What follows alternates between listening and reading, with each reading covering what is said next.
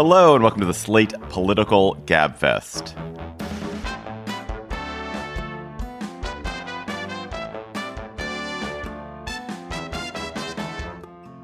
January 12th, 2023, the Weaponize the Government edition. I am David Plotz of CityCast. I would like to weaponize the DC Metro system. I'm joined by John Dickerson of CBS Primetime from New York City. John, what part of the government would you like to weaponize? I would like to weaponize the government that provides quick and immediate relief to lower back pain. It's a small office, not often heard from. Emily Bazelon of the New York Times Magazine and Yale University Law School in New Haven. What part of the government are you going to weaponize, Emily? Department of Justice, obviously. To do your bidding. Sure.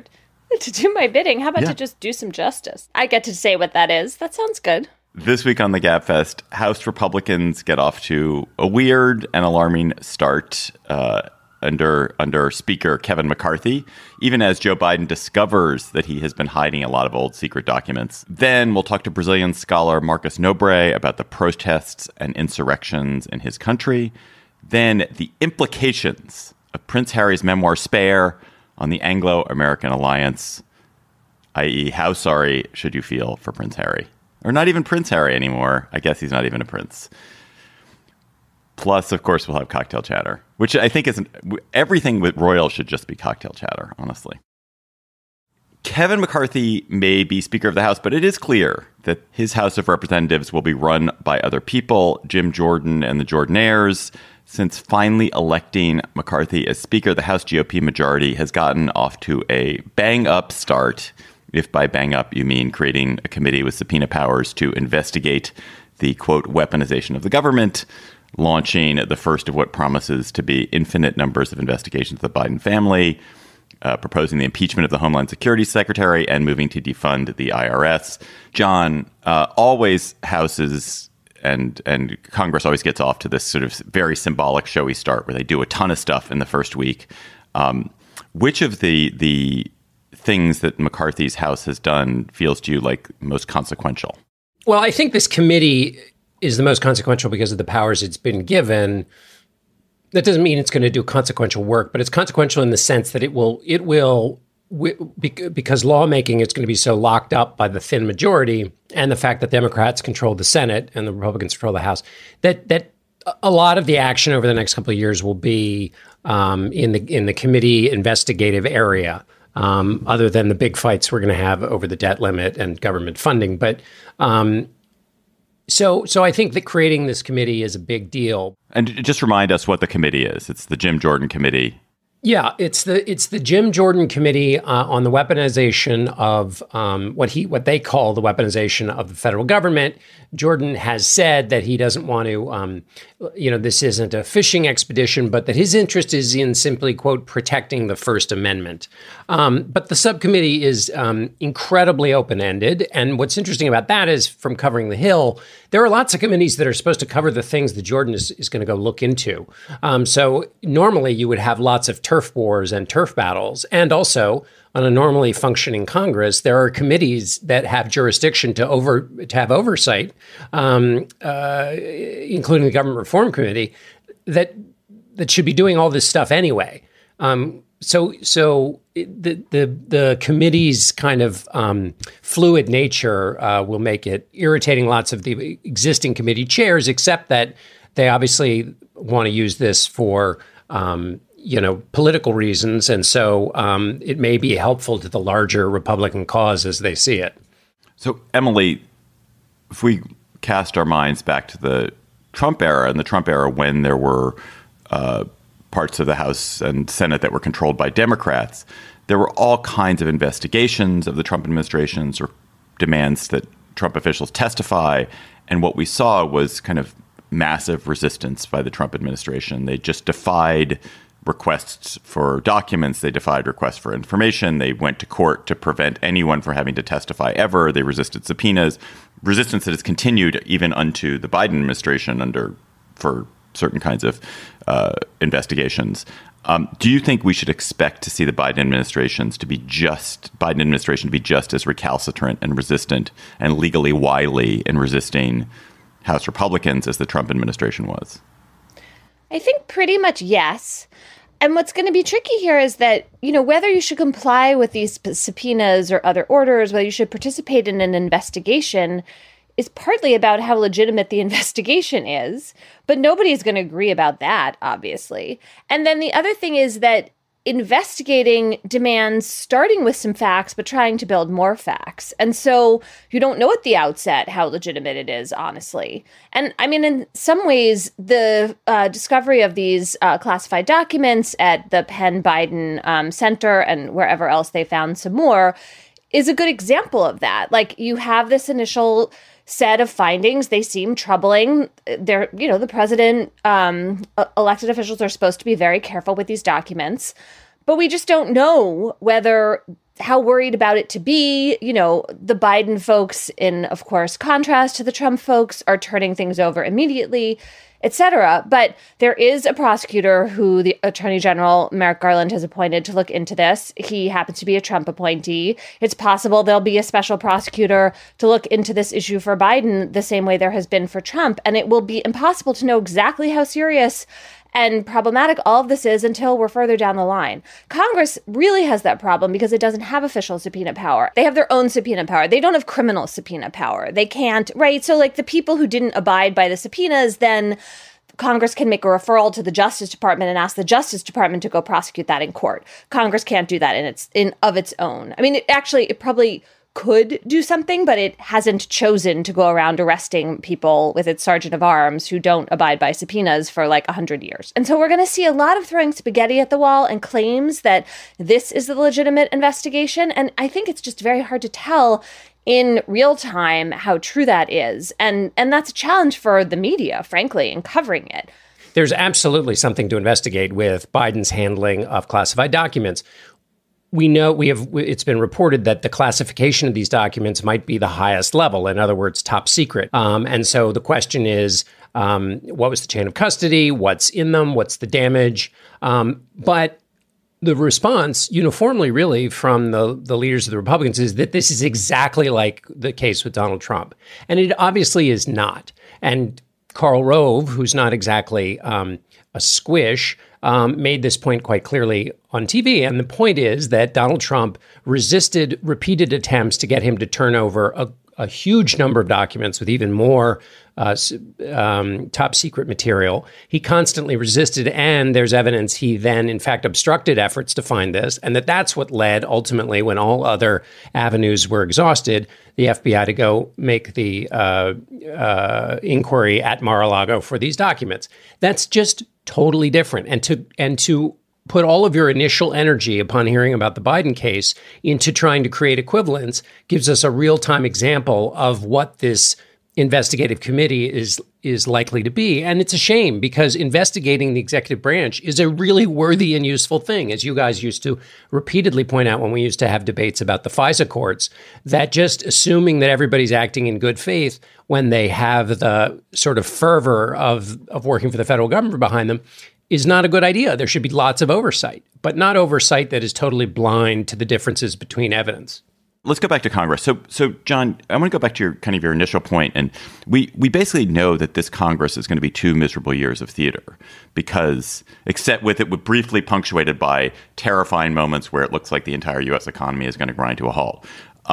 There's not going to be any meaningful legislation because anything the Senate passes will be rejected by the House, and anything the House passes will be rejected by the Senate, except for a must-pass government funding and debt ceiling bills.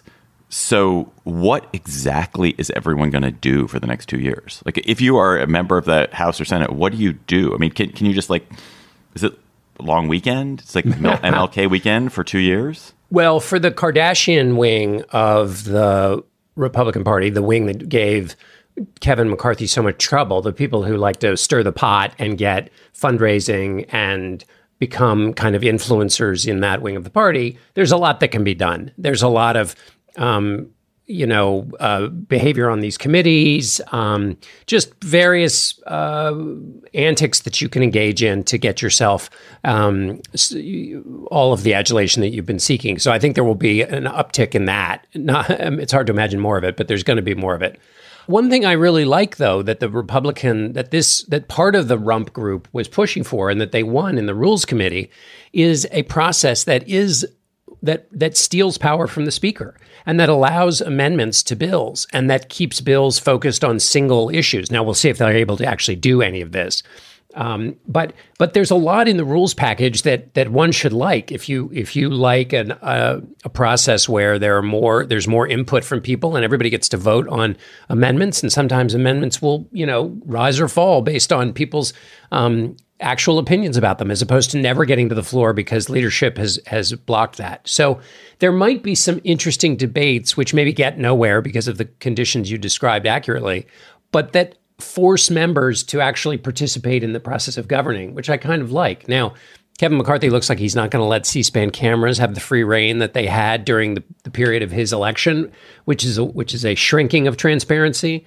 There's some other evidence the transparency is shrinking, so maybe all those promises that were carried out in the Rules Committee won't actually come to pass.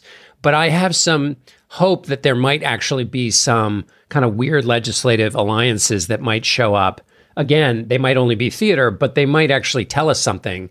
And I realize that's a small benefit maybe, but it's one I hope for.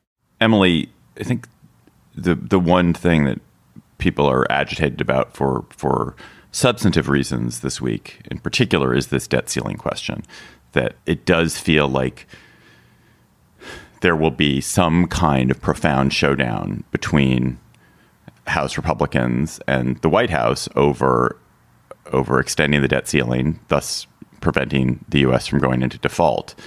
Is there anything that you read or saw this week that makes you either more or less cheery about this? I got less cheery because of what you said. It just seems like, McCarthy and some of the Republicans are already talking about demanding huge budget cuts in exchange for raising the debt ceiling. That doesn't seem particularly realistic. The Biden people are saying we're not negotiating over this. There are a couple of, there's the minting the gazillion-dollar coin idea that's back in play. And then there was something else about like a super high interest treasury bond. High interest bonds. Yeah. So Matt Yglesias and Matt Levine, two of the people I read consistently, Bloomberg's Matt Levine, who is a brilliant, both outlined this process whereby the Treasury could issue bonds with a face value of $100, but they could have a huge yield. And effectively, people who wanted to buy those bonds would pay the U.S. government way more than $100 for a bond with a face value of 100 because they knew they were getting this massive interest payment. So a $100 bond that has an interest payment of 20% is the equivalent of a $200 bond that has an interest payment of 10%. I mean, it's not exactly right, but roughly those things. And how does this solve the debt ceiling problem? Because the debt ceiling is based on the face value of bonds that the U.S. So the U.S. would just issue a bunch of bonds with a low face value, but extremely high interest rate. And so people would pay this huge amount of money. So the Treasury would have all this money. And the actual cost to the government, in theory, is the same. The problem with it is that it's just weird. It's like a weird thing for the most powerful economy in the world and the Treasury Department, which is supposed to be the stablest, issuant of debt in the world, to be doing. It's a weird thing, but it doesn't. The economics of it seem to make sense. Implicit in the gambit is instability, and you're trying to send the signal that the U.S. actually has its act together. One of the things that strikes me as having covered Republicans for so long, and particularly in Congress, is that we heard often, again and again and again during the Clinton and Obama administrations, that business needs certainty. If there's one thing that's important in this world, it's that Congress and the White House have to do things that give certainty to business. All this monkeying around with the debt ceiling is totally a massive dose of uncertainty. And it only it sort of goes against the orthodoxy that I spent so many years covering. And there's no, there are some ways you can get around it also possibly with a discharge petition and some other stuff. But at the moment, it is a big uncertain thing shimmering out there. And there's also some evidence that McCarthy, in order to win the speakership, some of those members felt that he promised them that he would go to a showdown and not back down and not raise the debt limit. That was an absolute red line that he promised he would not cross. One of the premises of your question, John, I think is so interesting because it was for generations, this idea was the Republican Party is the party of business. I'm not sure that is true anymore. It's distinctly ambiguous, at least.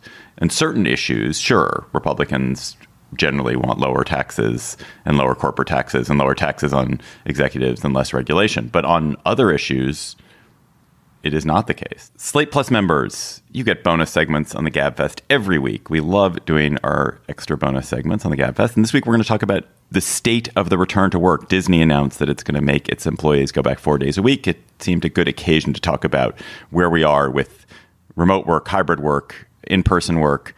And you get that if you become a Slate Plus member by going to slate.com/Gabfest Plus. And of course, you'll also get lots of other goodies from Slate. No ads on any podcasts, unlimited reading on the Slate site, lots of other member exclusive episodes and bonus segments. So go to slate.com/Gabfest Plus. Support for this podcast comes from Wise, the universal account that lets you send, spend, and receive money internationally. With one account for over 50 currencies, who exactly is Wise made for? It's made for jet setters and slow travelers, for seeing old friends in new places. Wise is made for business in the city and pleasure on the coast, for studying abroad and supporting your little brother's schooling back home. Wise is made for people without borders, who want to live truly global lives with ease. You see, with Wise, you always get the mid-market exchange rate whenever you convert or spend different currencies. There are no markups and no hidden fees. That's pounds to pesos, dollars to dong, just like that. Helping you save on currency conversion wherever your money takes you. Wise, it's the account that's made for the world. Join 13 million customers and learn how the Wise account could work for you at wise.com/Gabfest. The attack on the three branches of Brazil's government by supporters of former President Bolsonaro, which were eerily reminiscent of the January 6th events in the United States, have heightened a crisis in Brazil. We are joined by Marcos Nobre.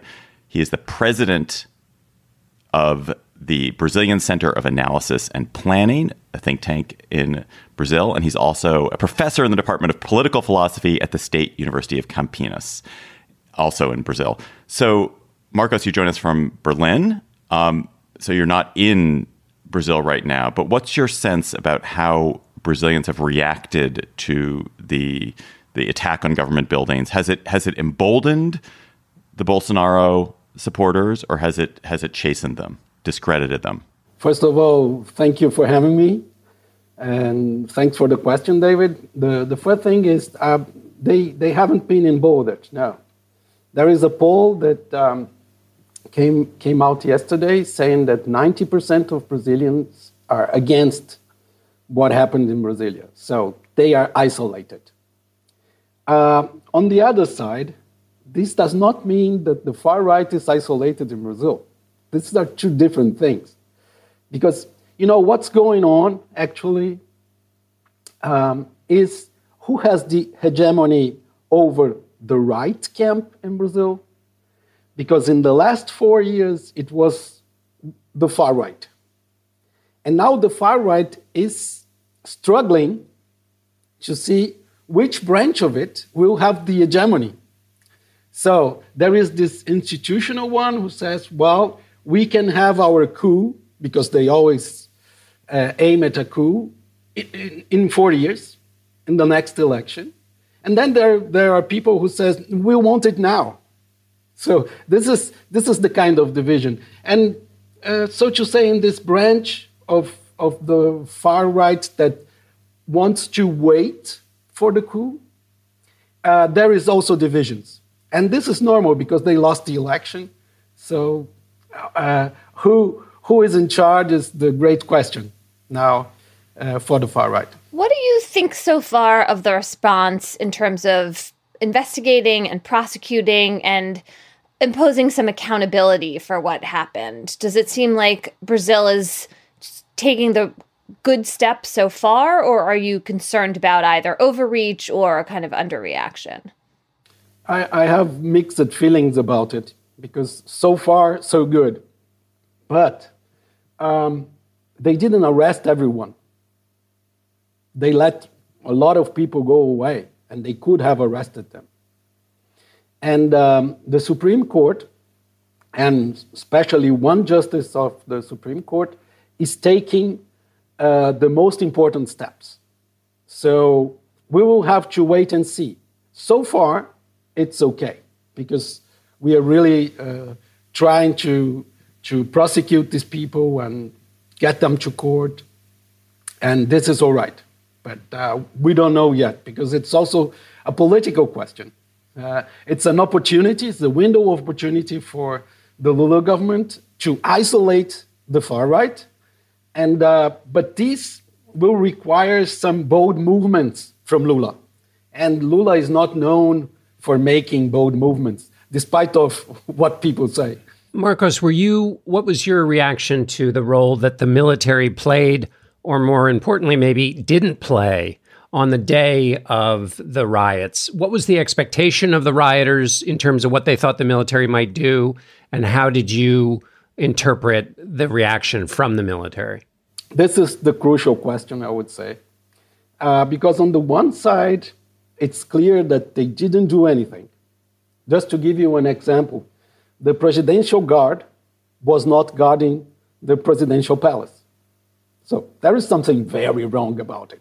They have like 1,400 people there, the Presidential Guard, I mean, and they had like 30 or 20 people. So there is something very wrong in this. And they were pulled off by the Secret Service. So the day before. And so this is very suspicious. And it's also a problem because you have these camps around all the military headquarters in Brazil for the last 2 months. And especially the one in Brasilia was Brazil's capital. It was the main camp and the organizing one for the whole Brazil. And then when they came back, after storming the 3 buildings, they came back to the camp. So they wanted to be arrested, or they thought they would be protected by the military. And effectively, the military didn't allow the camp to be dissolved for a while. It was a negotiation. So we really don't know. We know that there was problems, and there will be problems, but we don't know the extent of the problem regarding the armed forces. And this is the crucial question, because if Lula makes the bold movement he needs to make this bold movement also regarding the armed forces. And this is a big problem for us.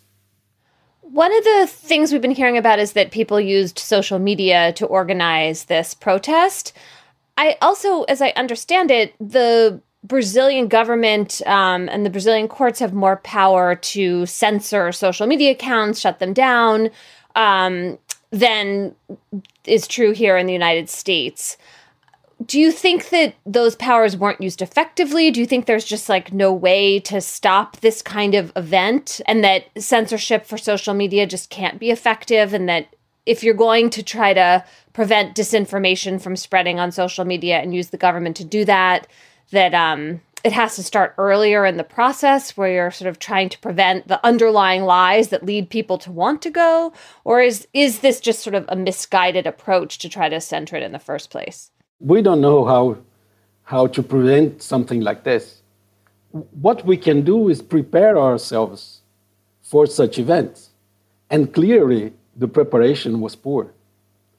And there were many accomplices. Just to give you an example, they stole documents from the presidential palace. So if Bolsonaro, for instance, hypothetically, had disappeared with some of the documents, now you cannot know who did what, you know? So this is clearly a big problem. So the preparation was poor. And it's clear now. But we cannot prevent something like this. And the Supreme Court has not all that power. It can just act after the fact. It cannot act before to prevent it.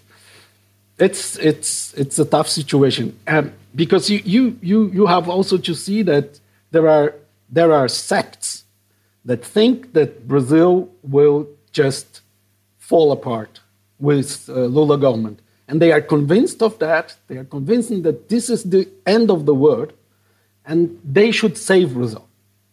How can you manage that? So Bolsonaro is not in Brazil. He's been relatively quiet. And I guess I'm just curious because I don't understand Brazilian politics at all, really. Who are the people and the forces causing this movement and this rebellion if it's not Bolsonaro directly orchestrating it?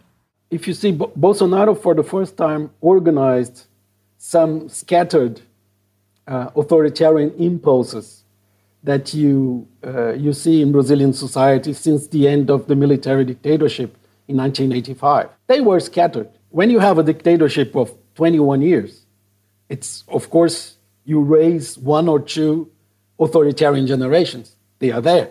So, and Bolsonaro, for the first time, not only organized and unified these scattered forces, but he also became president.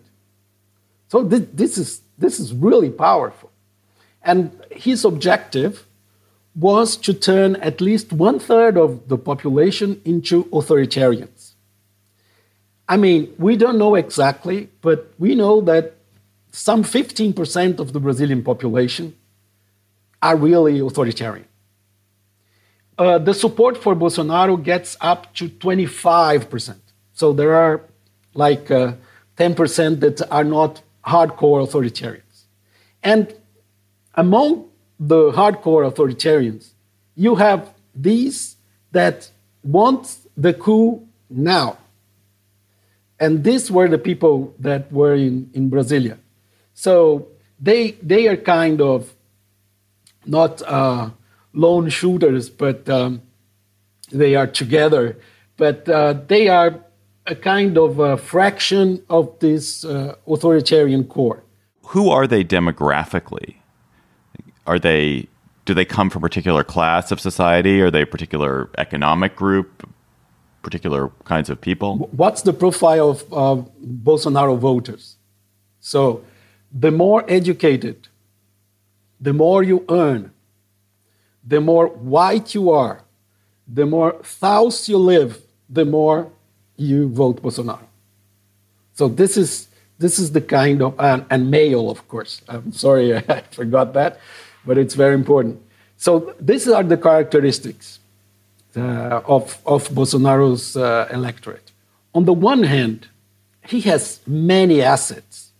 Not only because he was in government, because he left many people within the state to sabotage Lula's government, but also because he has senators, he has representatives, he has money, public funds. So he's in a very good position to wait for the 2026 elections. So this is one way to go. The other way to go is to claim for the coup now. And Bolsonaro is trying to convince these people that they should wait. But for 4 years, he said that Brazil would fall apart if he loses. So how can he win these people back? On the other hand, he needs them because they are the hardcore supporters of an authoritarian project. So it's a thin line, you know. He wants to be the institutional side of authoritarianism, and on the other hand, he needs those radicals that want the coup now. So that's why he was silent. He was spreading messages like, I was trying to, but I couldn't manage to do it now, but wait, we will have another time, another day to fight our battles and everything. But he couldn't convince this special part of his electorate that they should wait. Marcos, some American politicians have said that he should be extradited to Brazil. But extradited for what? Has he been charged? And what do you make of that? And what the U.S. position should be? I would like very much the U.S. to extradite Bolsonaro. But this is just the wish of a citizen. Our Minister of Justice has already said that there is no reason to petition for extradition. So this is clear. There will be no extradition. That's not the point. What is the point in this question is, will he be indicted?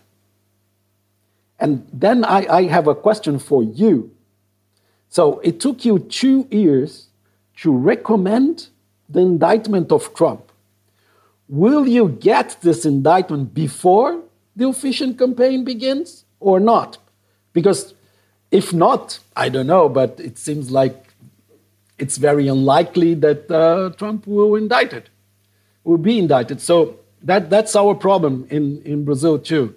Will they get really to the people who financed this? Will they get to Bolsonaro or not? And this is the big question of Lula's government. Because these people wanted to undermine Lula's authority. That's clear. They wanted to say you have not only no legitimacy to rule, but you have no authority. That's what we are doing here. And he has to show that he has this authority. That's the crucial point, I think. Marcos Nobre, thank you so much for coming on the Gabfest. We'll talk to you again, I hope. Although maybe in a less troublesome time, on something more pleasant. So I hope, David. Thank you very much for the invitation. Now we turn to truly important matters of global political significance. As we all know, the Anglo-American alliance has been the backstop of freedom and of the entire Western project for the last, well, since World War II, but even before that, since dating back to World War I and arguably even through the late 19th century. And it's at risk. And I think we all know why it's at risk. It's at risk because former Prince Harry has cast into shadow, into doubt, into disrepute the British monarchy. And from a perch in Montecito, California, in the American West, in the symbol, this place is a symbol of American greatness and American prosperity and America's future, from the Pacific Rim where we look west. He said, no more should America look to England for its model. Should it look to the monarchy for instruction? And we should abandon our interest and instead produce podcasts and Netflix shows. So, Emily, John. Oh my God, he really threw his back into that, didn't he? He really. We switched topics late, and you. My goodness, you really.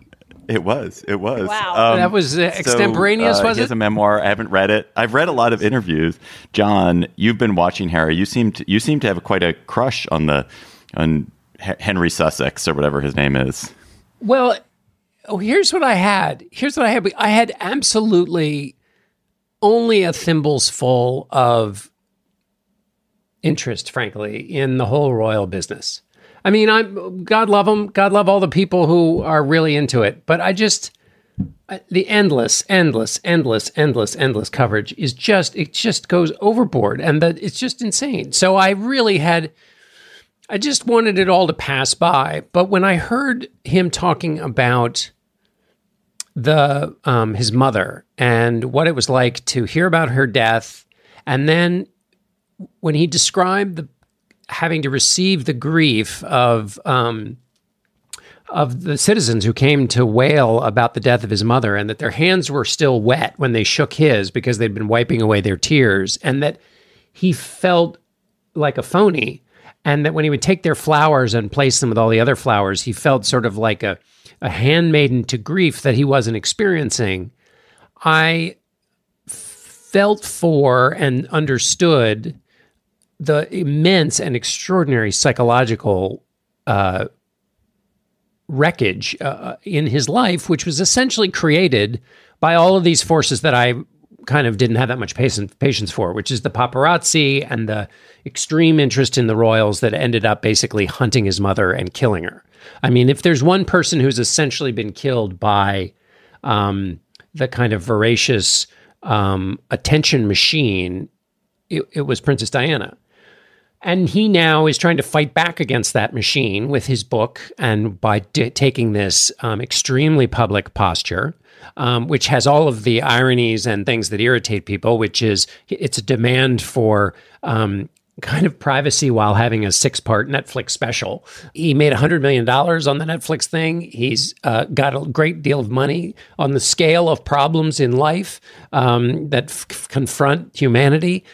He's not really in the top 700, but his personal story and the anguish he described about his mother and going through that, I had a very human reaction to that. And also his description of what service in the military was like as a refuge for him, a lost young man who found purpose. As he said, there's no autopilot for being prince. I mean, you have to do the job when you're in the military, and how that saved him. I found that compelling from a human level. All the modern day stuff, I don't sort that, but that was my reaction. That's so compassionate. And now I just feel ashamed of myself for all of my snark. I mean, I can channel that sense of Diana's death being horrifying. And I just think that these people's lives are circumscribed and just contorted in ways that must just be terrible, like just terrible. And yes, I can feel real emotions for them when I remember that. On the other hand, this is bananas in its details, in its courting attention, and the idea that the way that you seek privacy and revenge, frankly, is just like dishing and trashing everyone around you.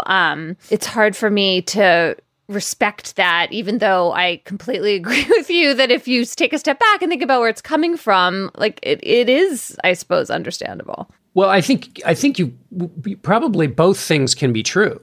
I mean, in other words, you can think the system that created this and of which he is a part is bananas and is completely warped, and yet feel compassion for the warpage of his life from being born into that. And I think also one other thing that really struck me is he went back to look at the police report of his mother's death, and he said, I realized that the last thing Mummy saw was a flashbulb of the paparazzi. Like, that's an extraordinary thing, to be alone with the death report of your mother and looking at the twisted car that killed her, and to think that, and then also obviously to be wrestling with your own life in front of a flashbulb. I don't know. There's a lot of richness there, which reminds me that Shakespeare wrote about the monarchy and kings and so forth because the extremities of their lives, are a good stage for these things. I mean, I hold a different position, not surprisingly, as a kind of quasi-monarchist, which is, I am sure the royal family is one big knife fight, and it seems unpleasant, and it seems like the role it's a really hard role to occupy, and you're in the public eye, and you didn't ask for it. Unlike celebrities who've chosen to pursue things which are in the public eye on purpose and deliberately become George Clooney, big actor. The royal family, you're born into it, and therefore you don't have a choice but to belong to it. But the and I haven't read the book, John, nor have I watched more than a minute or two of the interviews, so I can't speak to how he channels this. But the initial point he makes, that there are all these people who are crying, that there's a grief. There's grief because the royal family does connect with people, because it does stand in for something in British life, because it does make people feel connected to the nation and to each other in a way that's powerful. And if they have to be the sacrificial objects, if they have to live on the altar and have their hearts periodically torn out so that the rest of the country can feel things and be connected and grieve, like, I'm okay with that. That's okay. I think that's better. That's an okay system to have symbolic figures who embody the nation and who usually, most of the time can conduct themselves with dignity and can represent the nation, as Queen Elizabeth so obviously did so ably. And that to me is a better system than having extremely unservice-minded people who are celebrities, as we do in America, or people who are such narcissistic attention seekers as we do in America, who occupy that same role but don't do it with nearly as much grace and as much power. So I support the monarchy, and so yes, there are casualties, but so what? And then what do you think about Harry essentially undermining it or trashing it along the way? Like, does that make you... Is this just part of the drama and people can live vicariously through this part too, or is it a problem? I was going to say that's part of the argument that they used to make for the monarchy, which was let the monarchy be full of drama to keep entertaining people so that the politicians can do their work without as much scrutiny. Yeah, I kind of think that's true. I mean, I really believe, I'm not someone who believes you can have a world without charisma or a world without charismatic leaders. And I'm sure there are 50 things that are wrong with this, but I think having that charisma put on people who haven't chosen it, who aren't intrinsically charismatic, and who actually have a duty of service is a better situation than where we have it in the U.S., where it gets put on people who are massive egotists, and you end up with, in the extreme, things like Trump. And then even in the not extreme, people like Kanye West. I'll take the dignity. I'll take the relative dignity of what the British monarchy gives, even if it does mean that there are, they have to live tragic and stunted lives, and they have family conflicts that are unpleasant. Okay, but then I'm just going to bring this down from this high-minded plane here. So then how do you factor in, hearing about how Harry had a frostbitten penis, or the fight over the dress of, oh my God, I can't believe I know this person's name, Princess Charlotte, who is the daughter of William and Kate. And what do you think about all the sibling fracas that's going on? Because, this book is called Spare because Harry sees himself as the spare for Prince William. And a lot of his anger seems to be directed at William and Kate and their rejection of his wife, Meghan. And this is a really serious inter-sibling battle that is not dignified in the slightest. So are you feeling concerned about all of this airing of dirty laundry? Does it help or hurt to have someone dishing like this? It would be better for that family. It would be better for Harry himself, and it would be better for William if he didn't write this book. This book will do so much damage to that family and internally to the family. As to whether it will damage the family externally in the world of the public, I don't know. It might not. It's everything is content, right? It's the whole family is content. And so. And what of the people who believe the monarchy, because of its role essentially in giving cover to the great colonization of other lands, that essentially the monarchy probably should wither away, and that this is maybe a good thing, that the monarchy and all of its charismatic benefits that you talk about also has an incredibly ugly side that led generations of people to operate on the behalf of the monarchy, to the subjugation and death of huge swaths of people, and that maybe this whole project is an anachronism that needs to go away. Right. We've had this discussion before on the Gabfest. Right. And so, I come back to the idea that I don't think it takes the monarchy. I don't think it takes the monarchy to create suffering, global capitalism, a slave trade. People have been perfectly capable of carrying that out without a monarchy. See the United States. So the monarchy is. But why? But do you want to keep the institutions around that were a part of that? In other words, is this a living statue that needs to be taken down? And in that case, are you? It's a living statue to if you imperialism, believe that, including the best parts of it and all the terrible parts of it. It's a living statue to the England of Queen Elizabeth I and Shakespeare and the kind of the royal patronage of the arts. It's a living statue to all of those things, because Great Britain is this massively complex country with an incredible history, which has beauty in it and horror in it. So I don't think. I mean, should they also pull down St. Paul's Cathedral? Should they also pull down Westminster Abbey? Should they also pull down Wembley Stadium? I mean, all of those things are also part of a history of British ambiguous history of Britain. Well, those are a little more attenuated from the monarchy. There are a significant group of people in Britain who have mixed feelings about the monarchy. However, Harry's support within his home country seems to have dwindled considerably, which then makes me wonder about why he's such a hero in the States, where they love the monarchy too. So he's like both a heartthrob in the States, even though he's undermined this thing that people in America also really love. Well, yeah, but also Americans like to mock the whole thing too. So it's sort of and he moved here. So he's, acting like a kind of loud, boorish American. We can kind of celebrate that. And then the undermining of it becomes part of the story. Let's go to cocktail chatter when you're knocking back a stiff one. What is the royal drink? What if you're royal, what is the royal booze, John? I don't know. It's gin and whatever tonic? it is, it just keeps pouring all day. G&T. If you're knocking back a G&T, Emily, with Megan and with the Sussexeme, what are you going to be chattering about to them?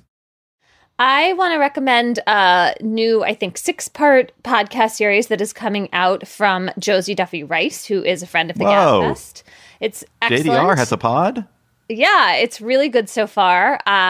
It's coming out from iHeartRadio, I think, in the next week. It's called Unreformed, and it's a story of a facility that opened, I think, in the early 20th century for Black children in Alabama called Mount Meigs, and the horrifying things that happened there, but also this courageous effort by a few girls who ran away to expose what was going on there. And I thought the first episode, Josie did an amazing job of giving you a sense of hope and how people's lives, how the survivors of this place had gone on despite it all to thrive. And that made me more interested to keep listening about what happened to them. So Unreformed, get it wherever you get your podcast. Josie Duffy Rice, iHeartRadio.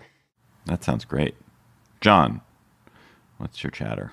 Two things. One, there's a piece by David Wallace-Wells, his Times newsletter, that charts the rise of electric vehicles. There are now, worldwide, there are now almost 30 million electrical vehicles on the road, up from 10 million just in 2020.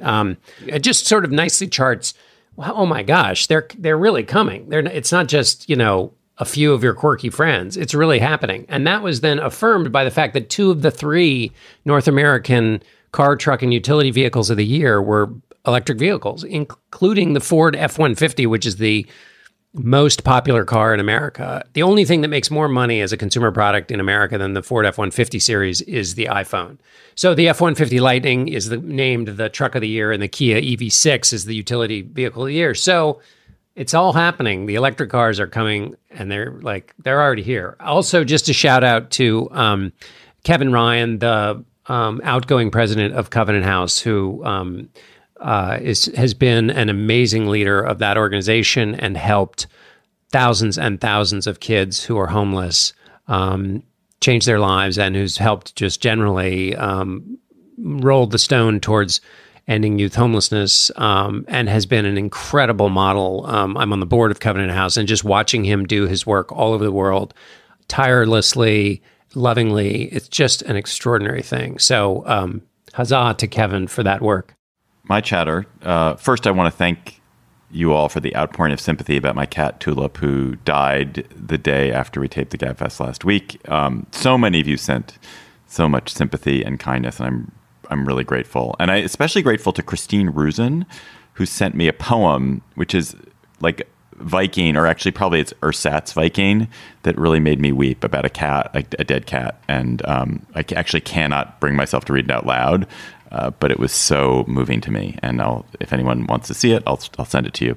My actual chatter is about an incredible story in the New York Times about the restaurant Noma, which is closing as a regular restaurant. It was a famous chef, Rene Redzepi, who created this extraordinary restaurant in Copenhagen, and people would fly thousands of miles to be there.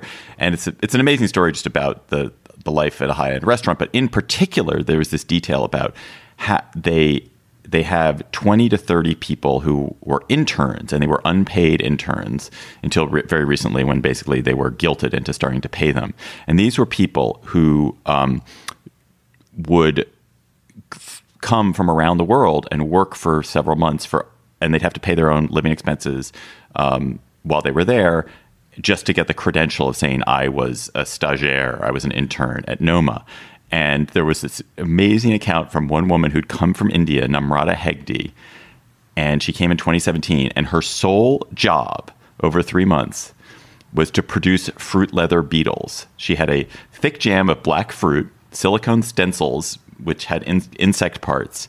So she spread the jam, and then monitored the jam as it dried, then used tweezers to assemble the pieces into a fruit leather beetle. And she would make 120 perfect beetles every day. And that was her job. That was her job. She said she was required to work in silence, and she was specifically forbidden to laugh. I just think, like, I hope this place doesn't just like go out of business, that it burns down. We've gone so far off the deep end in fine dining in this world. It's an embarrassment. We are absolutely at the, late Roman banquet, being served plover's eggs, and grapes fed into our mouths, stage of the world. It's awful. Plus, the fruit leather beetles you can get from Trader Joe's are totally adequate. That's true. Totally. That's absolutely. When you're making your 149th fruit leather beetle, what is it that is driving you as a kind of larger purpose that anyone ever, because it's like, this is the way of these kitchens. And so how do people get through it? What is it that they are told, or they tell themselves, about the larger purpose? There's this line that stone cutters always must be imagining cathedrals, that to get through the work of cutting the stone, you have to think about its final product. So is that it? I don't know, but I want to know. Well, I mean, a lovely restaurant experience means a lot to people. I mean, we're all not real foodies, but, we're all interested in food, and one gets a tremendous amount of joy and pleasure. And so I'd imagine that you're paying your dues in an establishment like that because you have idea of a different kind of restaurant that's going to be warm and inviting and treat people well. And this is the step that you have to take to get there. Yeah, and you learn how to be disciplined. You learn how to work in a team. This intern said it taught her to be quick, quiet, and organized. And if you do have, it's a craft, and also you're looking ahead to the future, which is we all take, we all apprentice ourselves in various ways in our work, and I think people in the food business are accustomed to apprenticeships and are accustomed to people treating them pretty badly as well. Listeners, you sent chatter to us every week. You tweet them to us at Slate Gabfest, and you email them to us at gabfest@slate.com. You sent a bunch of really good ones this week, and I found the one that we are hearing today so delightful and weird, and it comes from Eric Morgenbesser. Hello, Emily, David, John, and fellow Gabfest listeners. Eric Morgenbesser from Melbourne, Australia here. When sipping my gin cocktail this weekend, I'll be chattering about a series of AI-generated images where someone has used the name of a country and the word villain as prompts. There are 33 remarkable pictures where a country's history, culture, and essence have been personified into an eerie entity. In my opinion, the scariest one is Canada's. It's a mutated stag-like creature against a bleak city backdrop. UK, with its steampunk-inspired colonial-era soldier, is the coolest, and Australia, sadly, is the most boring with just a stereotypical boxing kangaroo. Credit goes out to the Twitter user CryptoT, who first brought them into the light. Check them out.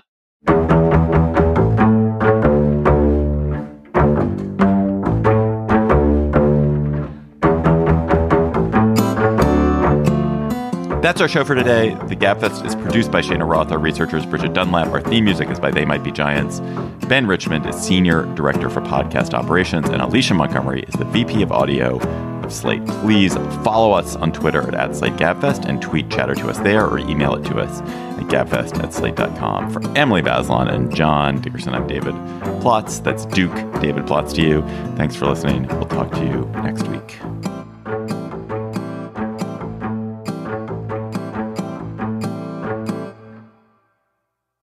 Hello, Slate Plus. How are you? So Disney is going to order its employees to come back to the office 4 days a week. And it's the latest in a series that's cutting back on its hybrid and remote work.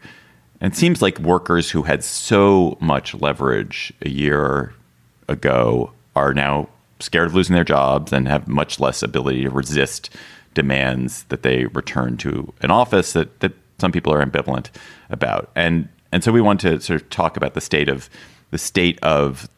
the return to the office. And I think we should caveat this at the start by saying this is obviously only a very limited sample of the economy. These are the people we're talking about are people who are working in sort of office jobs, which tend to be knowledge workers, information professions, where you can have a hybrid or work remote environment. You cannot change a tire remotely.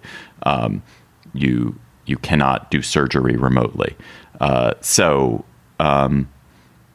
where do you guys think we're going to end up? Do you think we've reached the end point? Like, now it's about people, half of knowledge workers seem to be going back to the office about half the time. Or I mean, most knowledge workers are going back to the office, but it's about half the time. Or do you think we're going to get back to where we were before pandemic? I think we get back to where we were before pandemic, especially now that the economy is where it is. Iger is making a case, and Musk has made the case, and all the investment banks are making the case that physical proximity is important. And if it gets attached to your economic stability, then you're going to show up. But having said that, New York City is putting forward this program where the mayor has suggested that New York turn a lot of its empty office buildings into residential housing. And it requires a lot of, hoops to be jumped through before that can happen. But the basis is not only the need for affordable housing in New York City, but also the conclusion that they've drawn that the occupancy rates in downtown New York of the office buildings are not going to increase. I talked to... That was just a snippet from our Slate Plus conversation. If you want to hear the whole conversation, go to slate.com/GabfestPlus to become a member today.